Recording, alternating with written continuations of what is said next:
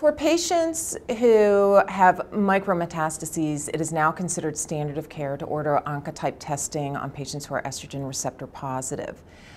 Prior to this, patients who had micrometastases, we would absolutely recommend chemotherapy in all patients as long as they are candidates. We now, in patients who are estrogen receptor positive, can order Oncotype DX and can safely avoid chemotherapy in those patients who are in the low recurrence score. In patients who have a high recurrence score, we know they absolutely need chemotherapy. And then patients who are in the intermediate risk score, we now have an ongoing study that patients could qualify for if they are interested.